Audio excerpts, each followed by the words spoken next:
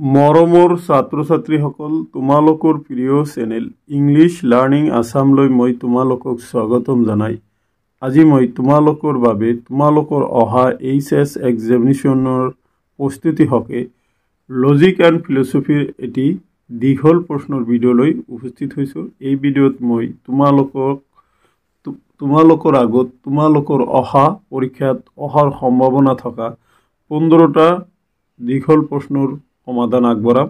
ভিডিঅ'টো অকণমান দীঘল হ'ব পাৰে, তোমালোকে ভিডিঅ'টো প্ৰথমৰ পৰা শেষলৈ চাবা। এইখিনিতে মই তোমালোকক জনাই থওঁ যে তোমালোকৰ প্ৰিয় চেনেলে ইতিমধ্যে লজিক এণ্ড ফিলছফিৰ বহুত কেইটা ভিডিঅ' আপলোড কৰিছে। যদি তোমালোকে সেই ভিডিঅ'খিনি চোৱা নাই তেতিয়াহ'লে তোমালোকে চেনেলটো ছাবস্ক্ৰাইব কৰি লৈ যোৱা বছৰৰ পৰা মই আপলোড কৰা ভিডিঅ'খিনি চাবা, কিয়নো এই ভিডিঅ'সমূহত মই টেক্সট বুক হিচাপে চেপ্টাৰ হিচাপে আলোচনা কৰিছোঁ। তাৰপিছত প্ৰি ফাইনেল এক্সামিনেশ্যনৰো কেইবাটাও কুৱেশ্যন পেপাৰ সলিউশ্যন কৰি দিয়া হৈছে আৰু ফাইনেল পৰীক্ষাৰো কুৱেশ্যন পেপাৰ সলিউশ্যন কৰি দিয়া হৈছে। আশা কৰিম সেই ভিডিঅ'কেইটাই তোমালোকক অহা পৰীক্ষাত সহায় কৰিব। বলাচোন মৰমৰ ছাত্ৰ-ছাত্ৰীসকল, আজিৰ মূল ভিডিঅ'ৰ বিষয়বস্তুলৈ যাওঁ। অবৈজ্ঞানিক আগমনৰ সংজ্ঞা দিয়া। বৈজ্ঞানিক আগমন আৰু অবৈজ্ঞানিক আগমনৰ মাজত থকা যিকোনো 4টা সাদৃশ্য লিখা। এনেকুৱা ধৰণৰ প্ৰশ্নটো আহিব পাৰে। দেখা পোনপ্ৰথমতে দেখা অবৈজ্ঞানিক আগমনৰ সংজ্ঞা।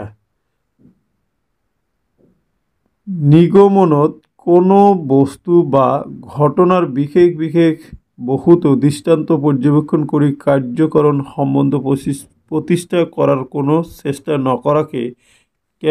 নকৰাকৈ কেৱল সেই পৰ্যবেক্ষণৰ দ্বাৰা পোৱা অবাধিত অভিজ্ঞতাৰ এক ৰূপতাৰ ওপৰত ভিত্তি কৰি এটা যথাৰ্থ সামান্য বচন প্ৰতিষ্ঠা কৰা হয়, তাক অবৈজ্ঞানিক আগমন বলে। বৈজ্ঞানিক আগমন আৰু অবৈজ্ঞানিক আগমনৰ মাজত থকা সাদৃশ্যসমূহ তলত উল্লেখ কৰা হ'ল। নাম্বাৰ 1, বৈজ্ঞানিক আৰু অবৈজ্ঞানিক দুই প্ৰকাৰৰ আগমনতেই একোটা যথাৰ্থ সামান্য বচন প্ৰতিষ্ঠা কৰা হয়। নাম্বাৰ 2, বৈজ্ঞানিক আৰু অবৈজ্ঞানিক দুই প্ৰকাৰৰ আগমনেই পৰ্যবেক্ষণৰ ওপৰত নিৰ্ভৰশীল। নাম্বাৰ 3, দুবিধ আগমনতেই আগমনৰ মূল লক্ষণ আগমনাত্মক ঝাপ বা বিষয়ৰ পৰা সামান্যলৈ যোৱা ঊৰ্ধ্বগতি বিদ্যমান আৰু সেইকাৰণে দুবিধ আগমনেই প্ৰকৃত আগমন। নেক্সট 4, দুবিধ আগমনতেই কিছুমান বিশেষ ঘটনা বা দৃষ্টান্ত পৰ্যবেক্ষণ কৰি অনুমানৰ জৰিয়তে এটা যথাৰ্থ সামান্য বচন প্ৰতিষ্ঠা কৰা হয়। এইখিনি আছিল বৈজ্ঞানিক আৰু অবৈজ্ঞানিক আগমনৰ মাজত থকা সাদৃশ্যসমূহ। নেক্সট, সাদৃশ্যমূলক অনুমানৰ যিকোনো 4টা বৈশিষ্ট্য উল্লেখ কৰা। উত্তৰ, সাদৃশ্যমূলক অনুমানৰ বৈশিষ্ট্যসমূহ হ'ল নাম্বাৰ 1, সাদৃশ্য অনুমান এক প্ৰকাৰ অসম্পূৰ্ণ অনুমান। নাম্বাৰ 2, সাদৃশ্য অনুমান দুটা বস্তু বা দৃষ্টান্তৰ মাজত কিছুমান গুণ বা বিষয়ৰ সাদৃশ্যৰ ওপৰত প্ৰতিষ্ঠিত কিছুমান অনুমান, গতিকে এই সাদৃশ্যও অসম্পূৰ্ণ সাদৃশ্য। নাম্বাৰ 3, সাদৃশ্য অনুমান কাৰ্যকৰণ সম্বন্ধৰ ওপৰত প্ৰতিষ্ঠিত নহয়, সেইকাৰণে ইয়াৰ সিদ্ধান্ত সম্ভাৱনামূলক নিশ্চিত নহয়। 4, সাদৃশ্য অনুমানতো আগমনৰ মূল লক্ষণ আগমনাত্মক ঝাপ আছে।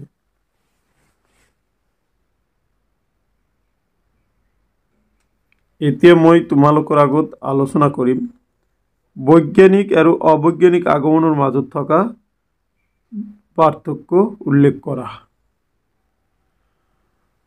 উত্তৰ, বৈজ্ঞানিক আৰু অবৈজ্ঞানিক আগমনৰ মাজত থকা পাৰ্থক্যসমূহ তলত উল্লেখ কৰা হ'ল। নাম্বাৰ 1, বৈজ্ঞানিক আগমনত বিশেষ দৃষ্টান্তবোৰ নিৰীক্ষণ আৰু পৰ্যবেক্ষণৰ দ্বাৰা এই উভয় প্ৰকাৰৰ প্ৰক্ৰিয়াৰ দ্বাৰাই কি কৰা হয় সংগ্ৰহ কৰা হয় কিন্তু অবৈজ্ঞানিক আগমনত কেৱল নিৰীক্ষণৰ দ্বাৰাহে সংগ্ৰহ কৰা হয় নাম্বাৰ 2 বৈজ্ঞানিক আগমনত আকাৰগত ভিত্তি হিচাপে প্ৰকৃতিৰ একৰূপতা বিধি আৰু কাৰ্যকৰণ বিধিৰ ওপৰত নিৰ্ভৰ কৰে কিন্তু অবৈজ্ঞানিক আগমনত কেৱল অবাধিত অভিজ্ঞতা বা অভিজ্ঞতাৰ একৰূপতাৰ ওপৰত নিৰ্ভৰ কৰি যথাৰ্থ সামান্য বচন্ত প্ৰতিষ্ঠা কৰা হয় ইয়াত কাৰ্যকৰণ সম্বন্ধ নিৰ্ণয় কৰাৰ কোনো চেষ্টা কৰা নহয় ওকে নাম্বার 3 বৈজ্ঞানিক আগমন এক জটিল প্রক্রিয়া কিন্তু বৈজ্ঞানিক আগমনের তুলনাত অবৈজ্ঞানিক আগমন অতি সরল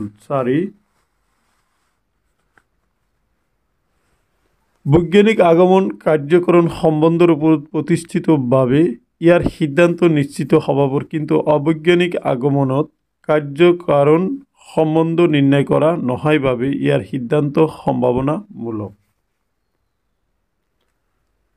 নেক্সট সাদৃশ্য অনুমানৰ মূল্য নিৰ্ণয় কৰিবলৈ গ্ৰহণ কৰা যিকোনো দুটা নিয়ম উল্লেখ কৰা সাদৃশ্য অনুমানৰ মূল্য নিৰ্ণয় কৰিবলৈ গ্ৰহণ কৰা নিয়মবোৰ হ'ল নাম্বাৰ 1 জ্ঞাত সাদৃশ্য থকা গুণবিলাকৰ পৰিমাণ আৰু গুৰুত্ব যিমানেই বেছি হ'ব সাদৃশ্য অনুমানৰ সম্ভাৱনাও সিমানেই বেছি হ'ব জ্ঞাতা সাদৃশ্য থকা গুণবিলাকৰ পৰিমাণ আৰু গুৰুত্ব যিমানে বেছি হ'ব সাদৃশ্য অনুমানৰ সম্ভাৱনাও সিমানে কম হ'ব নাম্বাৰ 3 জ্ঞাত গুণসমূহৰ তুলনাত অজ্ঞাত গুণসমূহৰ পৰিমাণ যিমানেই বেছি হ'ব সাদৃশ্য অনুমানৰ সম্ভাৱনাও সিমানে কম হ'ব এতিয়া মই তোমালোকৰ আগত অবৈজ্ঞানিক আগমনৰ যিকোনো 4টা বৈশিষ্ট্য লিখা প্ৰশ্নটো আলোচনা কৰিম তোমালোকৰ উত্তৰত 6টা পাৰ্থক্য বৈশিষ্ট্য মই আলোচনা কৰিম অবৈজ্ঞানিক আগমনৰ বৈশিষ্ট্যসমূহ তলত উল্লেখ কৰা হ'ল নাম্বাৰ 1 অবৈজ্ঞানিক আগমনে সিদ্ধান্ত হিচাপে এটা যথাৰ্থ সামান্য বচন প্ৰতিষ্ঠা কৰে নাম্বাৰ 2 অবৈজ্ঞানিক আগমনে এই সামান্য বচনটো বিশেষ বহুতো দৃষ্টান্তৰ পৰ্যবেক্ষণৰ ওপৰত নিৰ্ভৰ কৰি প্ৰতিষ্ঠা কৰে নাম্বাৰ 3 অবৈজ্ঞানিক আগমনৰ সিদ্ধান্ত পৰ্যবেক্ষণৰ ওপৰত নিৰ্ভৰশীল হ'লে কেৱল পৰ্যবেক্ষণৰ জৰিয়তেহে সিদ্ধান্ত সামান্য বচন প্ৰতিষ্ঠা কৰিব নোৱাৰি এতিয়া 4 নম্বৰলৈ আহা অবৈজ্ঞানিক আগমনত অভিজ্ঞতা একৰূপতা বা অবাধিত অভিজ্ঞতাৰ ওপৰত নিৰ্ভৰ কৰা হয়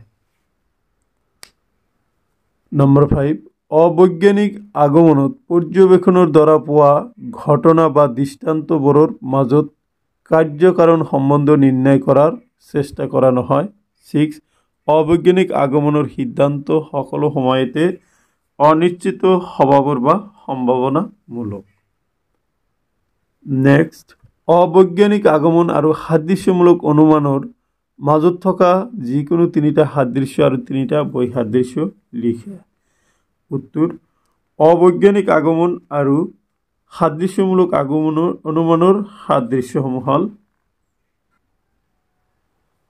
নাম্বাৰ 1 সাদৃশ্য অনুমান আৰু অবৈজ্ঞানিক আগমন দুটাই প্ৰকৃত আগমন 2 দুই প্ৰকাৰৰ আগমনেই পৰ্যবেক্ষণৰ ওপৰত নিৰ্ভৰশীল নাম্বাৰ 3 দুবিধ আগমনতেই কাৰ্যকৰণ সম্বন্ধ নিৰ্ণয় কৰাৰ চেষ্টা কৰা নহয় নাম্বাৰ 4 সাদৃশ্য অনুমান আৰু অবৈজ্ঞানিক আগমনৰ দুই প্ৰকাৰৰ অনুমানে কাৰ্যকৰণ সম্বন্ধৰ ওপৰত প্ৰতিষ্ঠিত নহয় বাবে দুই প্ৰকাৰৰ অনুমানেই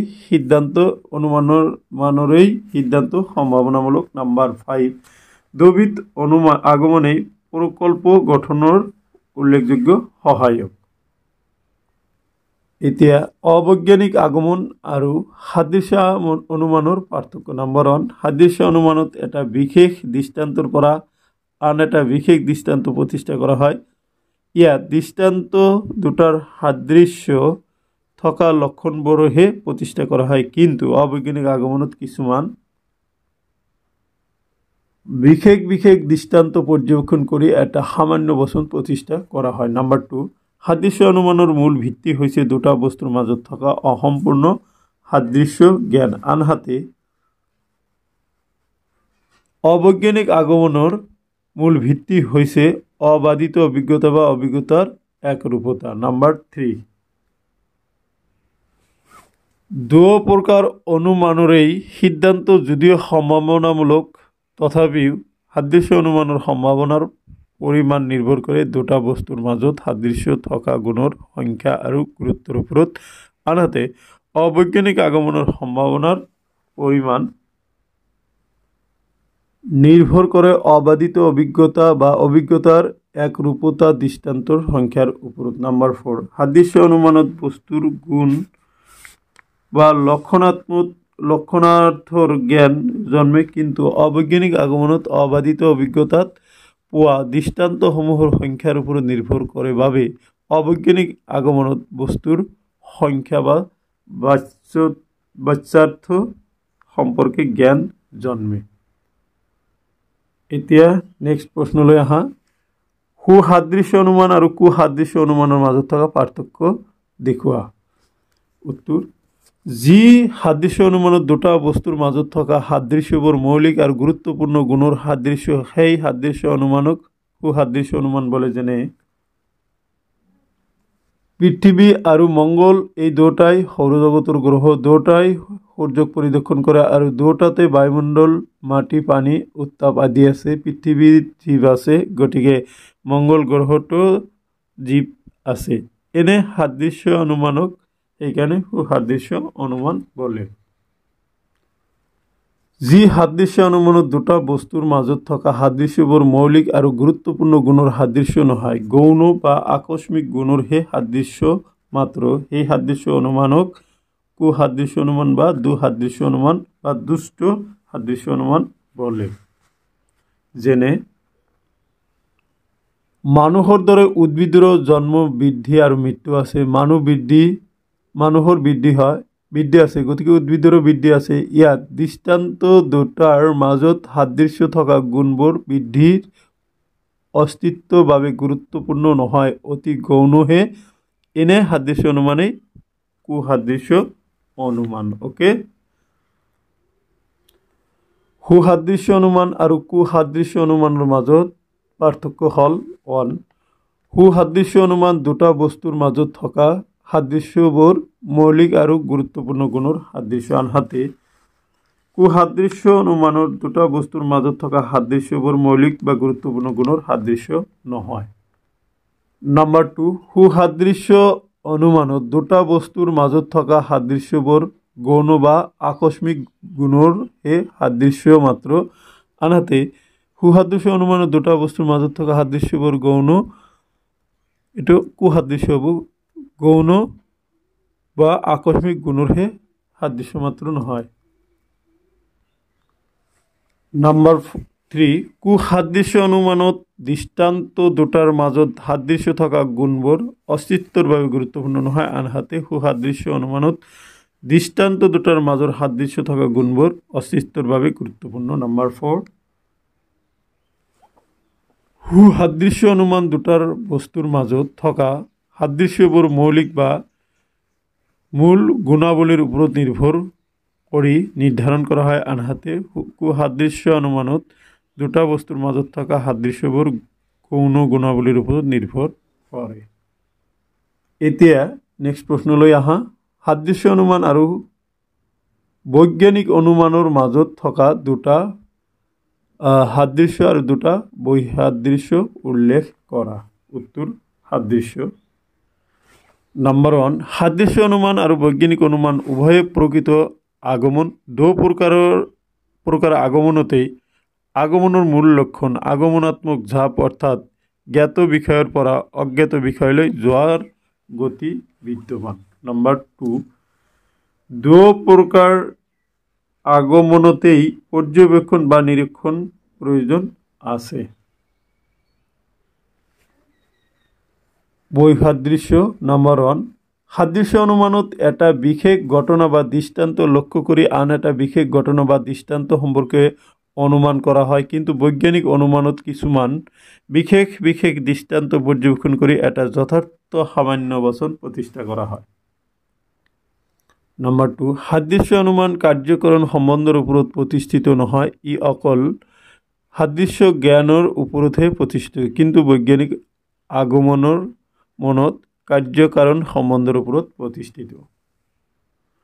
সকলো প্ৰকাৰৰ অনুমানেই মূলতঃ সাদৃশ্য অনুমান ভিত্তিক।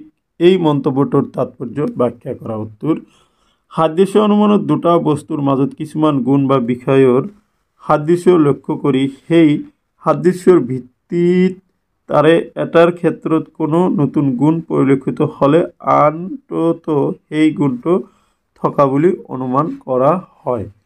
গতিকে সাদৃশ্য জ্ঞানেই হৈছে সাদৃশ্য অনুমানৰ ভিত্তি।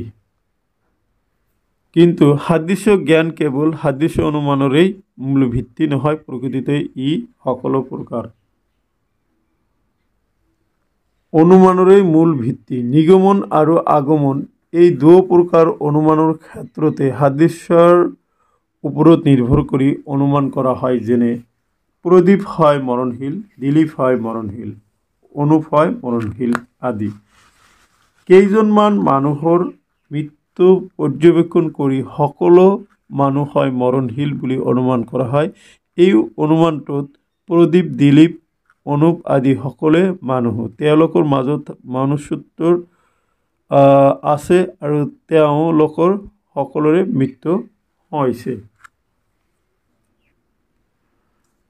এনে সাদৃশ্যৰ ওপৰত নিৰ্ভৰ কৰিয়েই কোৱা হৈছে যে সকলো মানুহ হয় মৰণশীল। নিগমন অনুমানতো সাদৃশ্যৰ ভিত্তিত সামান্য সম্বন্ধৰ পৰা বিশেষ সম্বন্ধৰ জ্ঞানত উপনীত হোৱা যায়। সকলো মানুহ হয় মৰণশীল, অনুপ হয় মৰণশীল, অনুপ হয় কি মৰণশীল, এই এতেকে অনুপ হয় মৰণশীল। এই উদাহৰণটোত অনুপৰ লগত কিছুমান বিষয়ত আন আন মানুহৰো সাদৃশ্য আছে, আন আন মানুহো মৰণশীল, গতিকে অনুপেও হয় মৰণশীল। গতিকে দেখা যায় যে সাদৃশ্য জ্ঞানৰ সকলো প্ৰকাৰৰ অনুমানেই মূল ভিত্তি। সেইকাৰণে তৰ্ক বিজ্ঞানী মিলে উল্লেখ কৰিছে যে সকলো অনুমানেই মূলতঃ সাদৃশ্যমূলক ভিত্তিক। এতিয়া এই অধ্যায়ৰ একেবাৰে শেষ দীঘল প্ৰশ্নটি লৈ আহিছোঁ। তথাকথিত আগমন বুলিলে কি বুজা? এইবিধ আগমনৰ বিভিন্ন প্ৰকাৰসমূহ উল্লেখ কৰি প্ৰত্যেকৰে একোটাকৈ উদাহৰণ দিয়া। উত্তৰ, যি আগমনৰ মূল লক্ষণ আগমনাত্মক ঝাপটো নাথাকে, অৰ্থাৎ যি আগমনত বিশেষ বস্তু বা ঘটনা সম্বন্ধৰ জ্ঞানৰ ওপৰত ভিত্তিত সেই জাতীয় সকলো বস্তু বা ঘটনা সম্বন্ধে সামান্য সম্বন্ধৰ জ্ঞানত জ্ঞাত সত্যৰ ভিত্তিত অজ্ঞাত সত্যত উপনীত হোৱা নাযায়, তাক তথাকথিত আগমন বা আগমনাভাস বলে।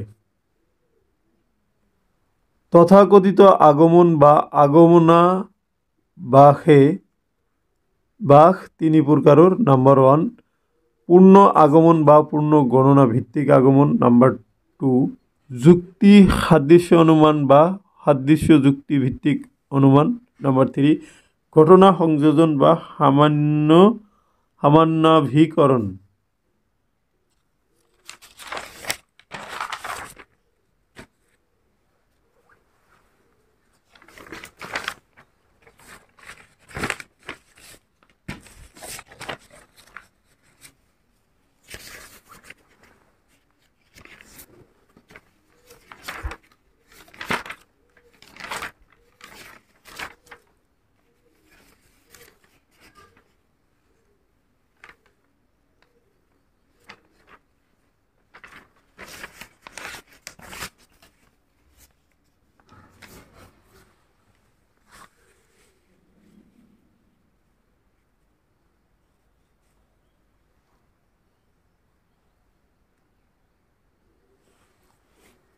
এতিয়া নেক্সট প্ৰশ্নলৈ আহা। বৈধ প্ৰকল্পৰ যিকোনো দুটা শৰ্ত উল্লেখ কৰা ইয়াতে দুটা দিছে কিন্তু তোমালোকে দীঘল প্ৰশ্নত 6টা বা 4টা আহিব পাৰে বৈধ প্ৰকল্পৰ শৰ্তবোৰ তলত উল্লেখ কৰা হ'ল নাম্বাৰ 1 প্ৰাসংগিকতা নাম্বাৰ 2 সত্যাপনীয়তা নাম্বাৰ 3 সুপ্ৰতিষ্ঠিত পূৰ্ব প্ৰতিষ্ঠিত প্ৰকল্পৰ সৈতে সংগতিপূৰ্ণ আৰু আত্মসংগতিপূৰ্ণতা নাম্বাৰ 4 ভৱিষ্যত বাণী কৰাৰ ক্ষমতা নাম্বাৰ 5 নিৰীক্ষণলব্ধ চৰম দৃষ্টান্ত 6 সৰলতা এতিয়া বাস্তৱবাদৰ বিভিন্ন ৰূপবোৰ লিখা তোমালোকে এই পয়েন্ট কেইটা অলপ বৰ্ণনা কৰিব লাগিব বাস্তৱবাদৰ বিভিন্ন ৰূপবোৰ হ'ল নাম্বাৰ 1 সৰল বাস্তৱবাদ নাম্বাৰ 2 বৈজ্ঞানিক বাস্তৱবাদ নাম্বাৰ 3 নব্য বাস্তৱবাদ আৰু নাম্বাৰ 4 বিচাৰমূলক বাস্তৱবাদ 7 নেক্সট প্ৰশ্ন সৰল বাস্তৱবাদৰ বিৰুদ্ধে সমালোচনা আগবঢ়োৱা নাম্বাৰ 1 সৰল বাস্তৱবাদৰ বিৰুদ্ধে থকা সমালোচনাবোৰ হ'ল নাম্বাৰ 1 সৰল বাস্তৱবাদে প্ৰত্যক্ষক অধিক গুৰুত্ব দিছে অধিক গুৰুত্ব দি সৰল বাস্তৱবাদী প্ৰাচীন গ্ৰীক দাৰ্শনিকৰ কৰা ভুলৰ পুনৰাবৃত্তি কৰিছে নাম্বাৰ 2